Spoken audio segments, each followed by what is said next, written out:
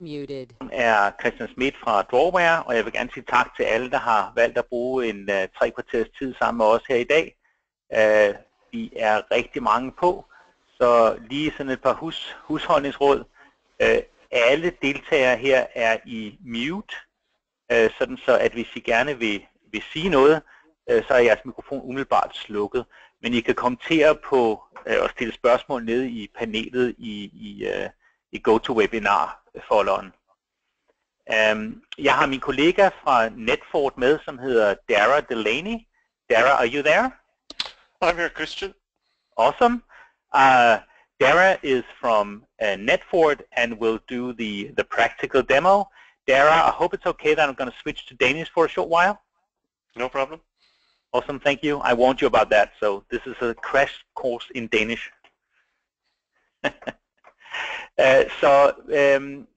Det her webinar, det drejer sig om, hvordan man praktisk håndterer nogle af de ting, der vedrører vores nye persondataforordning, som jo endnu ikke er vedtaget i Danmark endnu, men først forventes vedtaget her i starten af næste år. Og normalt, når jeg snakker med vores kunder om det her, så har jeg sådan en 2 timers præsentation kun om persondataforordning og de praktiske dele, og den kan jeg selvfølgelig ikke holde lige nu. Men det vi normalt koncentrerer os om, når det gælder persondataforordningen, jeg lige spurgte herned, det er det, der vedrører artikel 32 til 35. Og rent praktisk, så gælder det om det, der hedder behandlingssikkerhed, og det, der hedder notifikationspligten. Nede i behandlingssikkerhed, der står, hvad det er, man forventes at skulle gøre for at sikre sine personfølsomme data mod, at de uforvarende kommer i andres hænder, eller bliver ændret, eller slettet, eller noget lignende. Og problemet med sådan noget her, det er, at der står jo ikke lige præcis, hvad man praktisk IT-mæssigt skal gøre. Men en af de ting, som jeg hæfter mig meget ved, det er den sidste sætning, der står hernede, nemlig at man skal tilvejebringe procedurer for regelmæssig afprøvning, vurdering og evaluering af effekten af de tekniske og organisatoriske foranstaltninger til sikring af behandlingssikkerhed. Bag det her lidt kancellisprogsagtige statement gemmer der sig, at man rent faktisk skal skabe en proces for IT-sikkerhed, som skal afprøves, evalueres, dokumenteres og revurderes. Og det er ikke særlig mange af vores kunder, der rent faktisk gør det i dag. Samtidig så findes der i den næste paragraf, det der hedder notifikationspligten. Det er det, der handler om, at man skal melde til tilsynsmyndighederne, hvis man opnår, eller hvis man er udsat for en databrist, altså det, der var i den sidste paragraf. Og her står så i detaljer, hvad det er, man forventes at skulle kunne fortælle tilsynsmyndighederne inden for 72 timer. 72 timer, det er jo altså 3 døgn, og det er godt nok ikke særlig meget. Så forud for, at man rent faktisk skal kunne opfylde de her krav, så skal man have en lang række procedurer og afprøvninger klar før maj næste år. For at vi, der lever af at sælge sådan noget software, ikke skal komme og banke på, og så skal I fra nu af til maj næste år høre om, hvorfor I skal købe det ene og det andet og det tredje, så har vi valgt at sige, at man skal gå frem efter en bestemt metodik. Og den metodik, som vi anbefaler, det er det, der hedder SANS 20 Critical Security Controls. Og SANS 20 Critical Security Controls, det er en liste af punkter, som man detaljeret skal igennem for at vurdere, hvor godt opfylder man rent faktisk de her krav. Det er ikke et IT-sikkerhedsframework som ISO, selvom det kan mappes til ISO 27001 og 2, men det er en række praktiske foranstaltninger, som man skal igennem. Og det rent faktisk betyder, det er, at ud for hver af de her individuelle punkter, er der en række tilhørende spørgsmål, som man skal svare på. Og når man så har svaret på dem, det gør man i hjælp af sådan en regneark. Vi har valgt at lave sådan et simpelt regneark, hvor man svarer på de her værdier med tal fra 0 til 5, så 0 betyder, 0 betyder irrelevant, og 1 betyder, at man slet ikke opfylder kravene, 3 betyder, at man opfylder det midt imellem, og 5 betyder, at man er helt bingeling. Så når man har udfyldt alle de her punkter, så får man det, der hedder en security posture, og de står i sådan et ark her. Og jeg har rent faktisk taget sådan et ark med, som vi lige har lavet for en af vores kunder, så I kan se, hvordan det rent faktisk ser ud. Så her har kunden givet os eller vi har sammen med kunden sat os ned og fundet ud af, hvad er deres nuværende security postures. Og det giver så den her kolonne her, og det giver en security posture på 49 ud af 100 mulige. Og så sætter man sig ned og finder ud af, hvor skulle man egentlig gerne være. Og det er så de tal, man taster ind i den her kolonne, og det giver så en posture på 71 og en afstand på 22. Og det vil sige, hvis man kan flytte sig fra den her kolonne og til den her kolonne, så har man hævet sin IT-sikkerhed med 45%. Det er selvfølgelig lidt smule abstrakt, men når man skal forklare andre mennesker noget om IT-sikkerhed, så er det rart at kunne ligesom sætte det op i en procentvis ting. Det her diagram over til højre, som er sådan et radialdiagram, det forklarer så, hvad posturen er nu, og hvad posturen skal blive senere. Og så har vi så, hver gang vi laver det her, tilknyttet en række specifikke IT-sikkerhedsprojekter, og så kan man så inden for hver projekt specificere, hvad er det for nogle løsninger, man bruger. Kan man bruge de eksisterende, eller skal man have nogle nye? Hvad for nogle processer skal man tage i værk osv.? Og det smarte ved det er jo, at det giver egentlig mulighed for, kan man sige, struktureret at vurdere, hvordan skal man rent faktisk gå til værks med IT-sikkerhed. Vi sælger det her som en service at lave det her til jer, så hvis der er nogen, der er interesseret, så er I velkommen til at henvende jer til mig. Så kan man så sige, inden for hvilke punkter er det så, at Netfort og LANGuardian rent faktisk kommer ind. Og der har vi valgt at gøre det på den måde, at der findes en række specielle punkter her, og hvis man tager nogle af de her punkter, lad os se, om vi kan finde dem frem hurtigt, så findes der, kan man sige, en definition af, hvordan de her mapper til ISO-kontroller. Og de vigtigste projekter omkring det her, det er relateret til det her med notifikationspligten. Så når de 72 timer starter, ja, så vil man gerne have at vide, hvad er det for en bruger, der har rørt ved hvilke data, og det kan jo så være e-mail, eller SQL, eller filer, eller et eller andet. Og der kommer et værktøj som LANGuardian ind, fordi i stedet for at være baseret på IP-adresser og lignende, så er LANGuardian også baseret på informationer om, hvad brugerne foretager sig. Så for at vise det i praksis, så har jeg bedt min kollega Darragh fra Netfort om at gå til hånde med produktet og i detaljer vise, hvordan det virker. Det er selvfølgelig kun kan man sige, en forsmag på produktet, så hvis det er, I gerne vil vide noget mere om det, så er I velkommen til at henvende jer til mig. Det er sådan så, at den her webinar, det optager vi som en video og sender til alle, sådan så I kan gense det, Darragh viser, og som sagt er I velkommen til at sende mig en e-mail.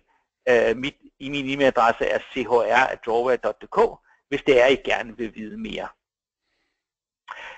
Så skal jeg lige spørge, er der nogen, der har spørgsmål her så langt? Lad os se en gang.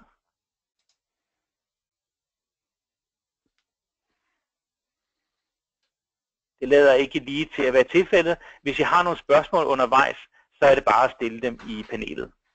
So Darragh? Yes, Christian. Are you still there? I am still here, yes. I am so glad to hear that. I'm going to make you the presenter now. Great, thank you. So you should be able to share your screen.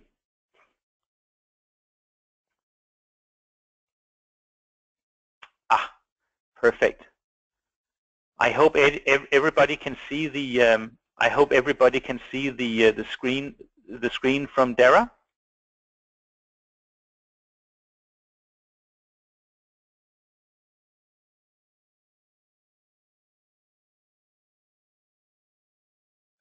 So Mikkel, hvis du lige laver en note på skærmen, så jeg kan se, om du kan se Darraghs skærm. Ja, det ser ud som om det virker. So Darragh, take it away.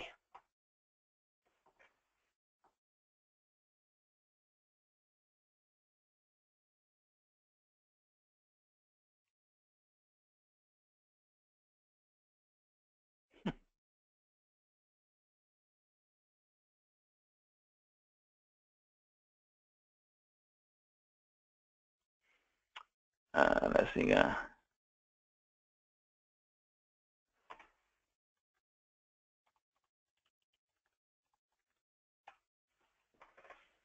Det lader til, at Darragh... Lad os se en gang her. Øjeblik.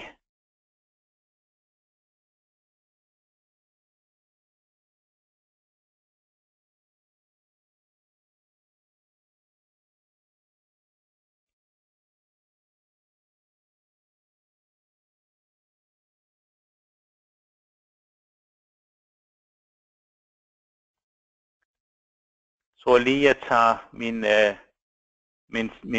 min skærm tilbage her. Darragh, can you hear me?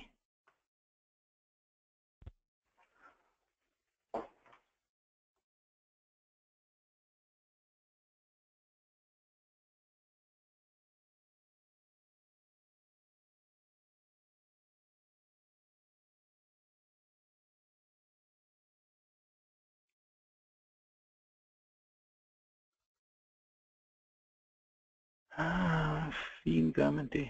Nå, okay.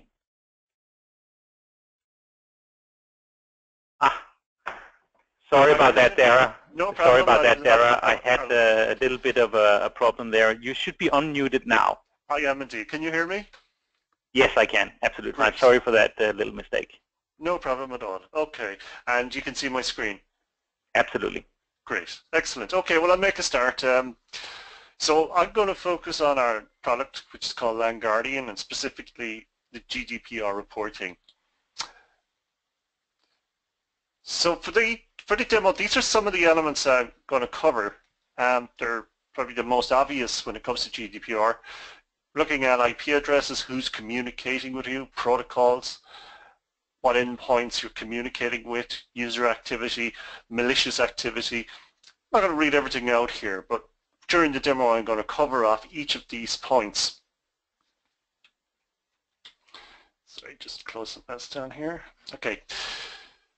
So the product I'm going to show you this morning is called LANGuardian. Now, what is it? Well, it's a network traffic analysis and visibility platform. So what it does is it uses network traffic as a data source, and then it allows you to get a deeper look into that traffic, both in and out of your network. What's really important here is it's both real-time and historical. The historical GDPR is the really important part because you might want to go back weeks or months or however you want to store data for. And it's able to match the network activity with usernames. And again, this is so important for this compliance standard.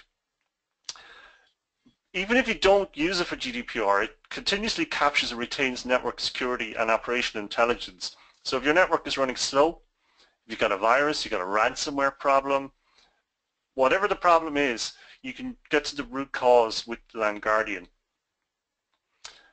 It is software, so this is something you can download and trial. And one of the important things here is it does not require any agents or clients.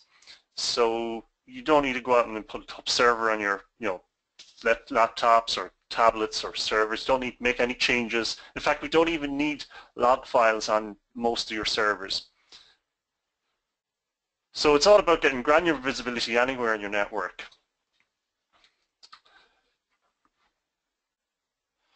So just on locating a source of data, now some solutions for GDPR would be log file tools, and they will read log files from servers. We don't go that way. We don't use that method. The method we use is by plugging into a span or mirror port or even use a network tap. So typically the way it works is that you download our software, deploy it as a physical or a virtual machine. You plug into the core of your network where you set up a monitoring port or span port, just depends on the switch brand. And you monitor the traffic going to and from the servers on your network, going to and from the internet gateway, so that if users connect to the network, if they access servers, if somebody comes from external and they come into your network, we see that traffic as it moves through the core of the network. Now this is a very simple network diagram. More complex ones like this here, two remote sites with a headquarters, you can deploy LANGuardian probes. Now I'm not going to go into everybody's network diagram here, but takeaway point is that the LANGuardian solution can scale up from a single site to multiple sites. So our primary data source is network traffic which we acquire through span or mirror ports. So let's take a look at the information that we capture from network traffic. So going back to my list, the first element here I want to take a look at, so these are our dashboards. I'm going to look at search and things later on, but a dashboard is just a way of gathering together a collection of reports. I've got this one here which is looking at who's communicating with who in the last 24 hours. Let's extend this report to show you more. So these are the IP addresses that are active on my network in the last 24 hours. As you can see, there's local addresses and we've got some external ones here. So we've got a Dutch one, we've got another one here in Nicaragua, and so on. So these are the IP addresses that people are communicating with. So I can then drill down on these IP addresses to see, well, what are the connections? So in this case here, we can see this client connecting to a local host, Microsoft. But we can also see this client on my network connecting to an IP address in Sweden, one in Ireland, another one here in Ukraine, one in Japan, and the United States. So I've got an inventory here of who is communicating with who, or what device is communicating with what other devices on my network. Now some of this activity could be malicious, some of it could be very normal, and we'll come back to that to how to spot the malicious traffic in a few minutes. I'm looking at 24 hours, as I mentioned. This can go back in time. So if we needed to go back and investigate an event from February, let's say, or maybe even last year, we select here from the calendar and run a report to see what was happening at that point in time. So that's the first piece of data that we capture and store, is who's communicating with what. The next view of the network is protocols. So traditional network monitoring tools, they match protocols with port numbers. If something is over port 80, they would report that that is web traffic. But that's not very accurate. We report things differently. So we do have a top protocols report. Let me just extend it here so you see all of the entries. Let's put the graph on. So what we've got, well, 53% of traffic on this network is file share traffic. 11% is HTTP, Oracle, SQL. The crucial thing here is this is not based on port numbers. So if you run, for example, web traffic over port 8080, we report that as web traffic because we recognize the protocols, we recognize the applications. So for example, we got BitTorrent here, that could be running over port 80, but we detect that it is actually BitTorrent and it accounts for about 1% of traffic on this network. With protocols, you can drill down. So for example, on the file share protocol, drill down, we can see there was some actions, some traffic, and if we drill down on the actions, we can actually see the file names. So this is file share traffic. We can see the file names, what files are being accessed, what are the share names, and what are the actions. Some files are written to, some files have been read, mostly to do here with a PST file. So you can go from protocols, drill down to see clients, IP addresses, drill down again and see the actual file names. And to complete the picture with our Active Directory integration, if I click on username here, I can actually get who was logged on to that client at that time. So Laura here in our finance department was logged on, connected to this file server, that's the share name, this is the file, the action, and how many times that file was read over the time period, which I think is 24 hours, yes. So let's go back to the dashboard. So one of the things that GDPR is, get an inventory of protocols. Well, you've got that here.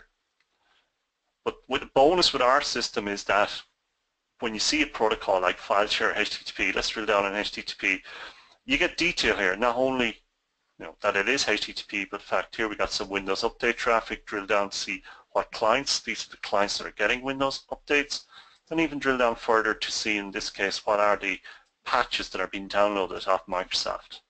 And again, you can get the username by clicking on the user button.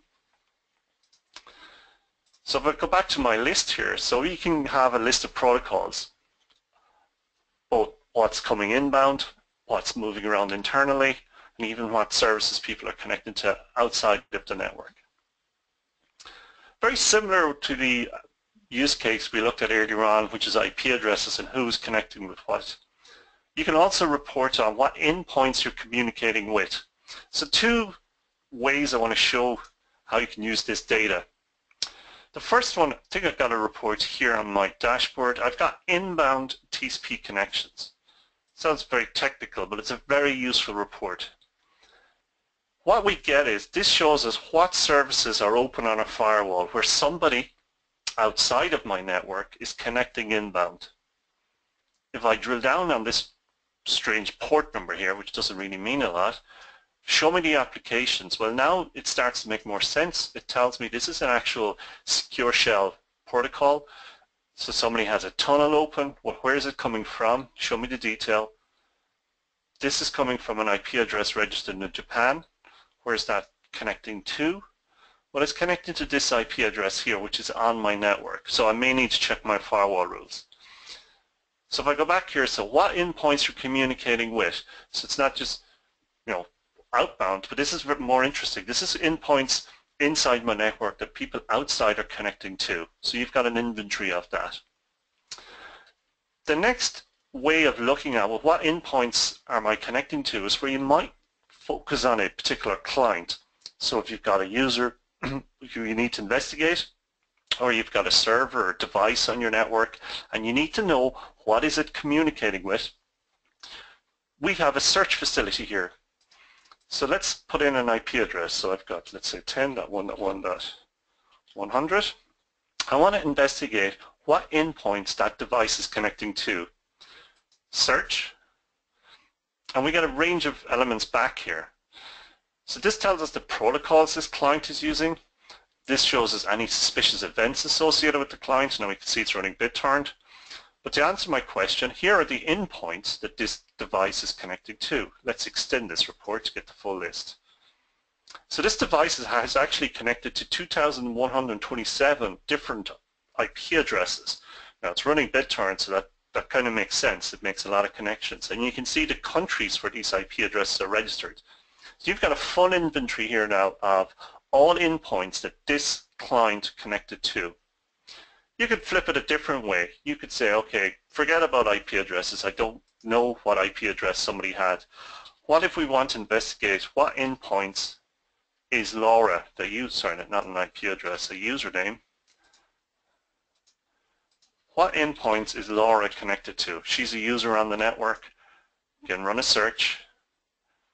You get the protocols here and you can drill down and see what connections, look at the web stuff, what external sites, what endpoints is that user connecting to. So you got an inventory here of both IP addresses and usernames of who's connecting to what on the network.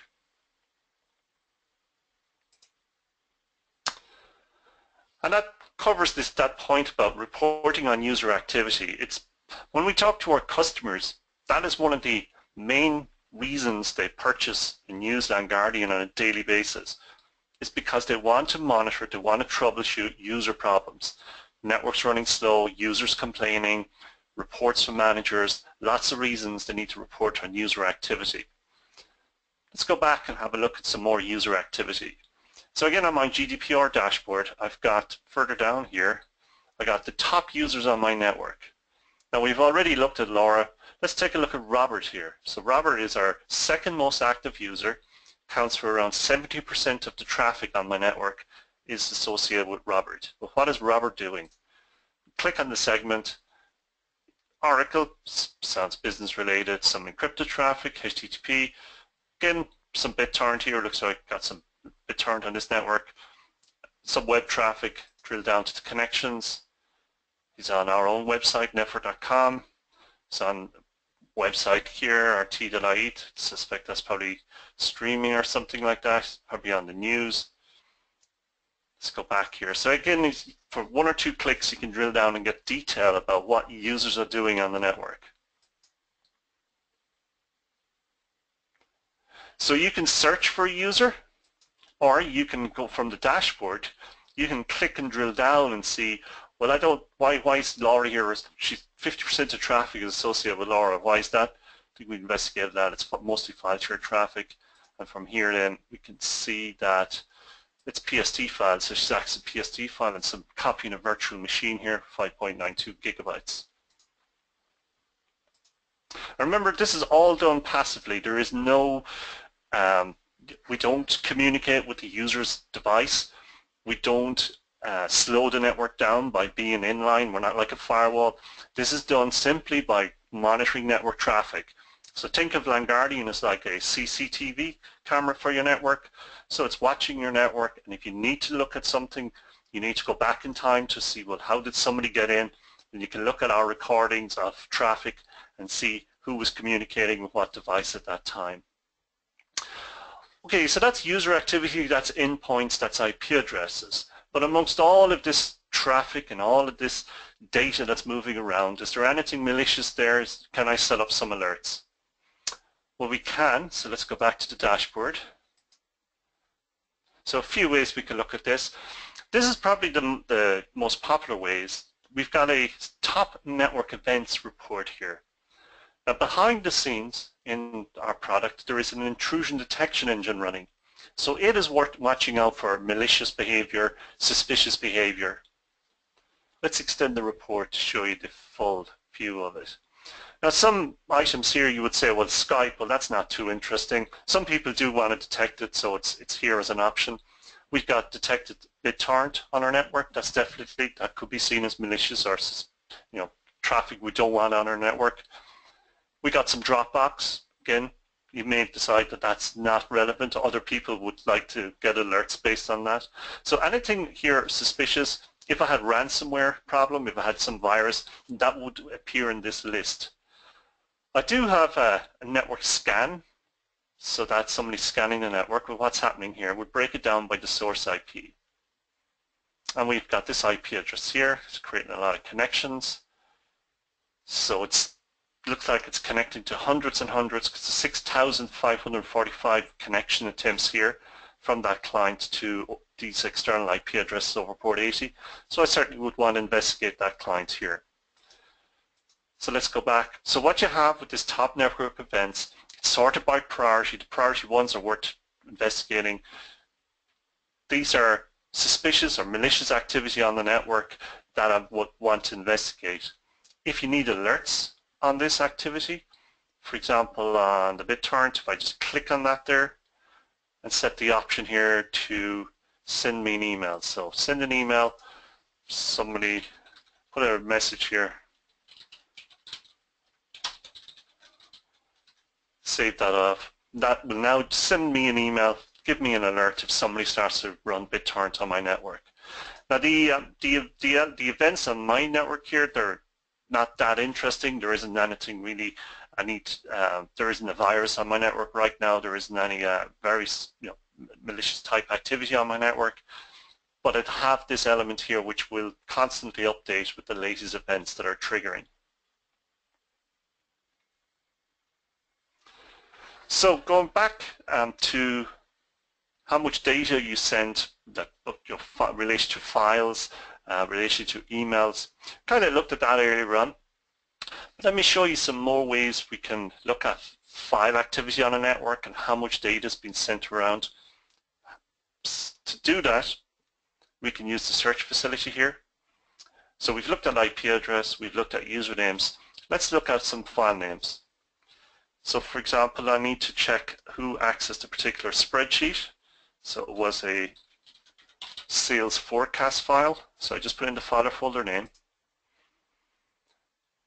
And I get some data back. Now the element here I want to expand is the one with the usernames. Let's expand that element. So what have we got? Well, we had a couple of files here. Budget forecast. this is the file I'm interested in. Let's drill down and see what happened here. Okay, so I've got the information I need here. The file was deleted off the network. It looks like that was Robert Schmidt, and I've got the date and time here when that file was removed from the network. So I've got a full audit trail here, and plus I've actually got the amount of data associated with that transaction as well.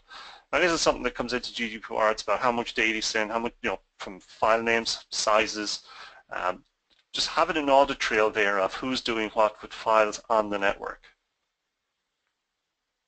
So this actually is used a lot by our customers. Stuff goes missing, they want to track it back to a user, they want to track it back to a time so they can get the file restored, talk to the user, tell them stop deleting files off the network. So you've got a full audit trail here of your file activity. This works for both Windows file shares and file shares based on the NFS protocol, the Network File Share Protocol. So Darragh? Yeah? Imagine that you're a company and you get a call Friday afternoon from a journalist saying that he's looking at a spreadsheet with personal identifiable information from a certain company that is available on the internet. And you get to talk to the company and they say, okay, so what is the name of this spreadsheet or document, or where do you have those data from? So this feature becomes super valuable. So you can basically search for document names or files or whatever and kind of get to see when in time was that touched by whom. So it might not be a normal user. It could be a hidden admin account that you didn't know about that was exfiltrating data to the internet. And that is exactly directly what is in the rules of the GDPR, which is in Danish Persondataforordningen, which states that within 72 hours you need to tell the authorities what happened and what data was touched.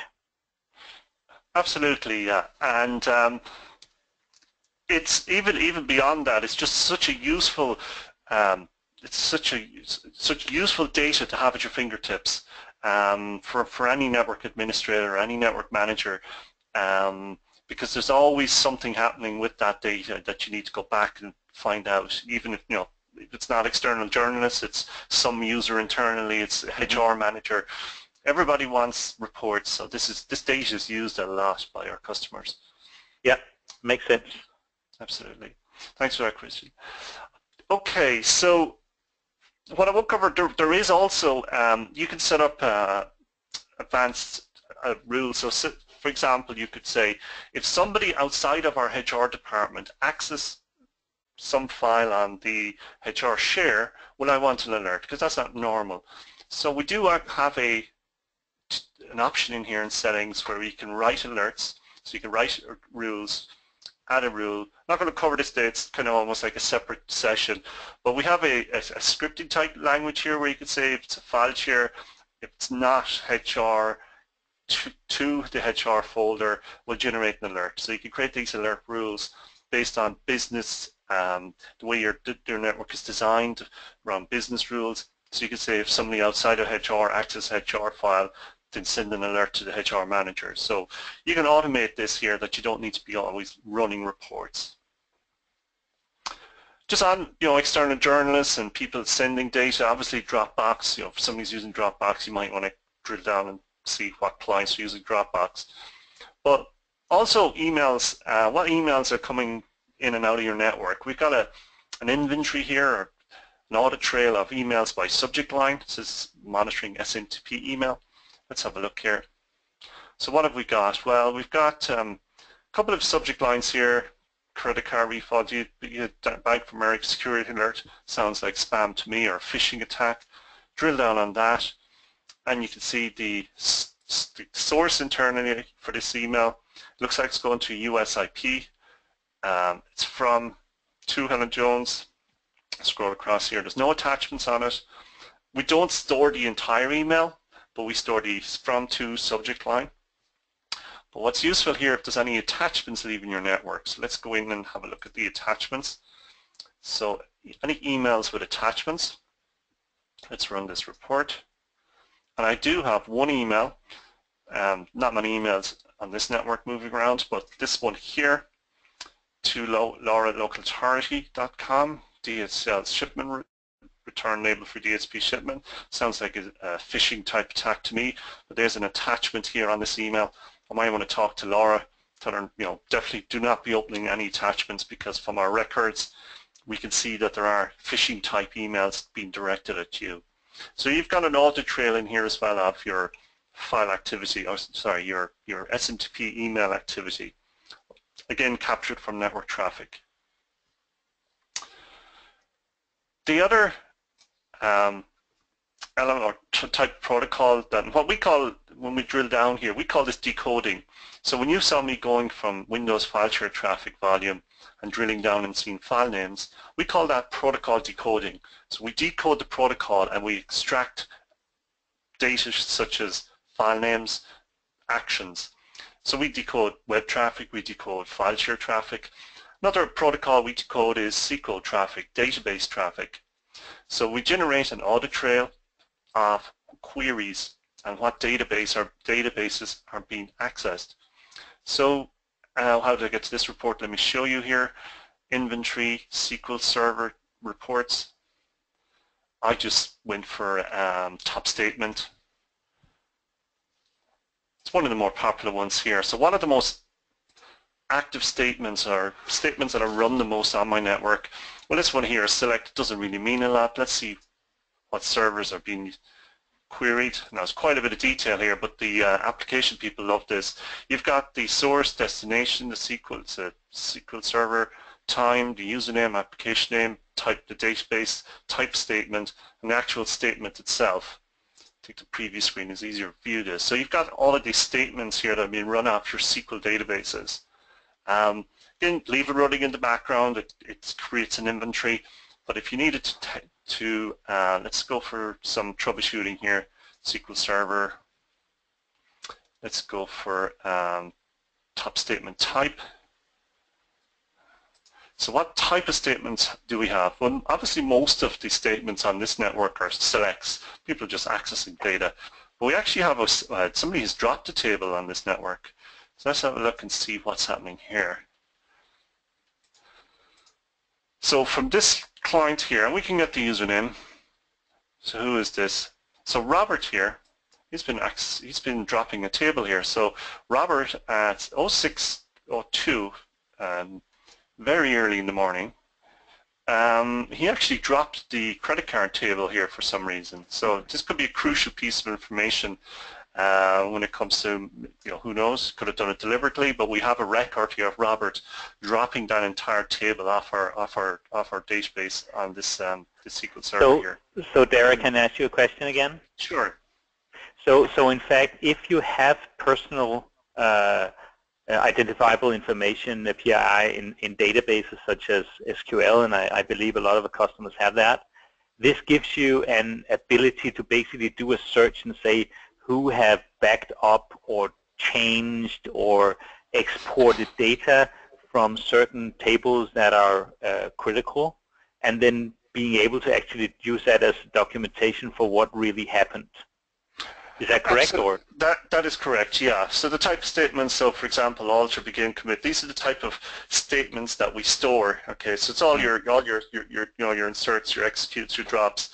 Yeah, so you've got an inventory there, you've got an audit trail of who has done what on your SQL databases.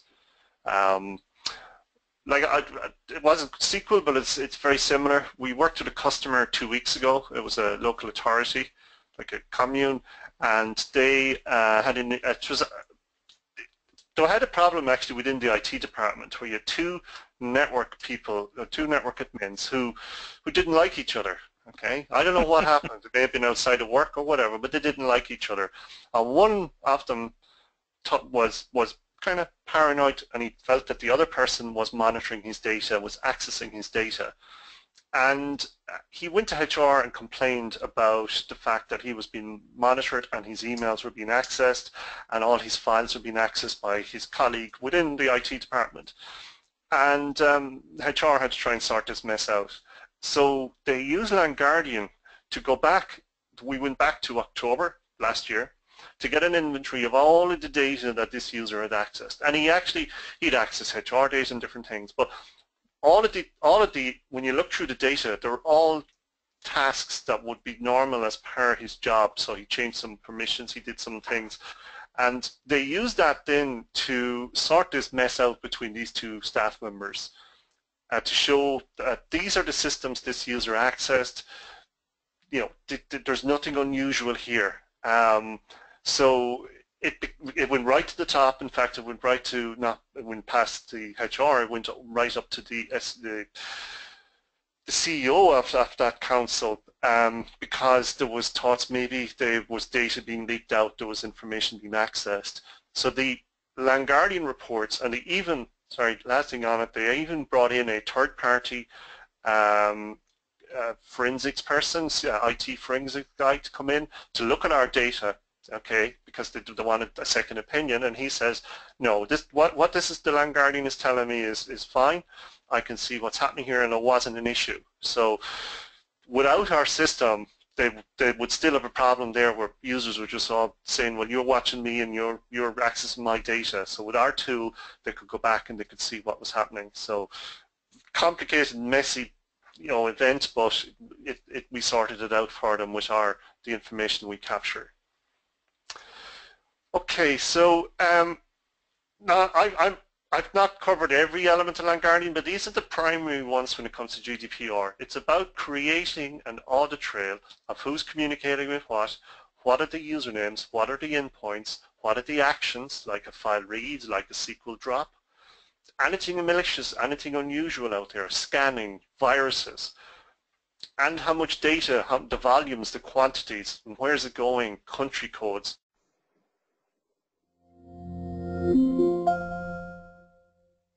Muted. Is there anything I've missed, Christian? Unmuted. I don't actually think so in terms of the GDPR. I know the product does a lot of other things, but yes. this was what we particularly wanted to focus on. I think what I just wanted to mention before we end this session is that we can actually map directly from these SANS 20 critical security controls into ISO, such as ISO 27002. And that means whenever you embrace this framework, you actually directly get compliant with part of the ISO standard. So there is a good way of building building momentum and making sure that you keep to certain standards. I also wanted to point out that we have a complete mapping of all our products towards the SANS Critical Security Controls framework, and that Netfort actually covers 4 major categories of this. So when you want to check out, are we covered in different categories, then this is a very good way of going about it. So at this current time, I just want to... Sorry, Christian, I'll finish. My section is our national holiday here tomorrow, so happy St. Patrick's Day to you all. I'll end with that. Absolutely the same to you. So at this point in time, I'm just going to take the screen back here to myself. I just want to point out that we do have a section on our homepage for webinars.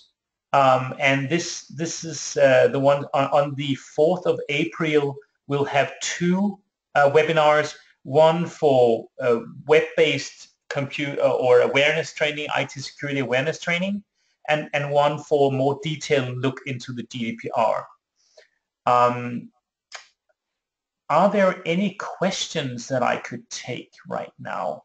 Please, if you have any questions, let me know by putting in the questions in the chat window. So there is one question here, Darragh. What, in terms of hardware, what does LANGuardian require? Okay, could you make me presenter again? You bet I can. Just a second. There you go. Sure. Okay. So I'm just going to go to our website, netfort.com, because I got the answer on this. So in the if you go for the, just click on free trial here, You got the minimum hardware requirements, okay? So what we require is a physical or virtual. Let me talk about physical first. So you need 2 network cards, usually 2-core CPU, dual-core CPU, 8 gigabytes of memory, and about 50 gigabytes of available hard drive. So it's really a medium server. In fact, a low power server is perfectly fine. The most crucial part is the 2 network cards. One is for the management of the device, and one is your SPAN, go back to your SPAN or mirror port. So the physical box, that's what you need. In fact, you could even trial the software on a PC if you could get 2 network cards in. So that's the minimum requirements. One of the interesting things with our product, because it's software-based, you can deploy it on VMware, Hyper-V, VirtualBox. So you could deploy this as a virtual machine as well. So you have 2 virtual card requirements, dual-core, 2 CPUs, allocate 8 gigs of memory, 50 gigs of hard drive. So you could deploy this on Hyper-V or VMware. So on the if you go to netfort.com, just click to download. The minimum requirements are listed here. Up to yourself how you want to deploy, whether physical or virtual. It says just a point here, does not install on Windows. This is not a Windows app. You don't need an operating system. Everything is included. It has its own OS, its own database. Everything is included in the install. So there's no Windows. It's not a piece of software that sits on top of anything else. It's a completely self-contained install with operating system, the whole lot. Darragh, I have another question here as well. If you have remote network segments, i.e. there are traffic traversing the network that aren't part of the central network, Sure. how do you handle that? Okay, so just back on my diagram here, in that case we have what we call probes, so remote probes. So in that remote network, that remote segment, you can deploy our software, same installation. You plug into the core switch or whatever the distribution switch is at that remote network. All the analysis is done remotely on this system here. And then updates are sent, either whatever, through an MPLS crowd, through the internet, however it is, it's sent securely, it's all encrypted, so that the updates then are stored on the central manager. So your central manager becomes your primary point of reference. So we have some customers with up on 20 probes in different data centers around the world. Half our customers just have a single instance of our product, but some customers, as I said, have 20 probes in different parts of their network. So it's about picking where your data resides, where your data centers are, and putting a probe in those locations. Okay. I also have one, I think it's the last question here, at least for now. If there are things that the product analyzes that you don't want to see, yes. Is there a ability to turn some of this functionality off, or? Yes, there is. Yeah. So let me just show you that here. I don't want to mess up our online demo. Let me go in here. This one is fine. Okay. Actually, I got a live system. So on what we talk about probes. So a probe has what we call a sensor. They're just the network cards. So I've got one here connects to the core. I can click on the sensor and change the settings. And within the settings here, you have the option to switch off or switch on what features. If you don't want file share monitoring, switch it off. If you don't want SQL or whatever options you don't want, you can switch things on or off here. So that's how you can control the modules. You can enable or disable them. Another way to filter data, and this actually, sorry, it's back on that page. Go back again.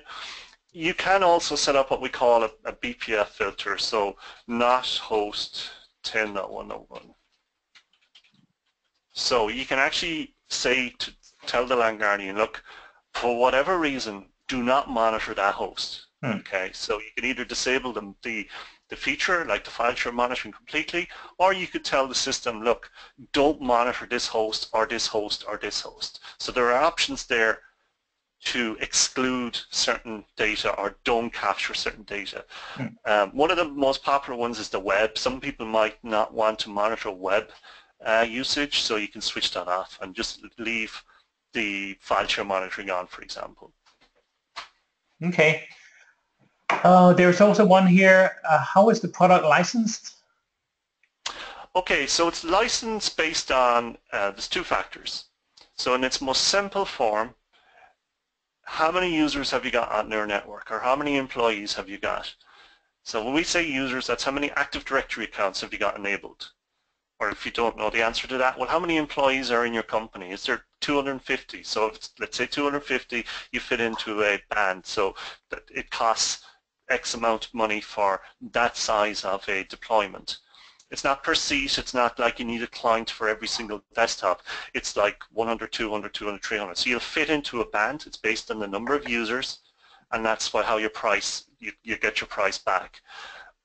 The probes, which we talked about, they're then the extras. So you could say, okay, we have 400 users and we got 2 remote locations. So on a price, on a quotation, you will see the LANGuardian price plus the price for an additional probe. Okay, so that's the two elements to our pricing: number of users and how many probes. Okay, that makes a lot of sense. Let's see, are there any more questions? As from what I can see right now, there are no more questions. So Darragh, at this point in time, I'd really like to thank you for your great help of showing Netfort LANGuardian. I'm just No going to problem take the control back here and switch to Danish Sure. real quick. Ja. Så jeg vil gerne have lov til at sige tak for alle, der valgte at bruge tid sammen med os på det her webinar. Hvis I har nogle spørgsmål, så er I meget velkommen til at sende dem til mig på e-mail eller ringe til os.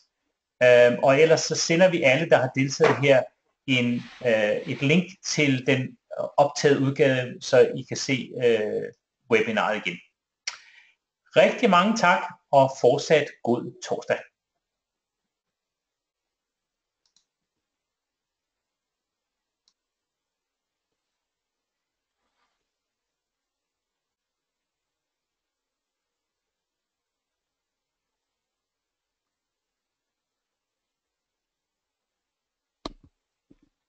You're finished, Christian?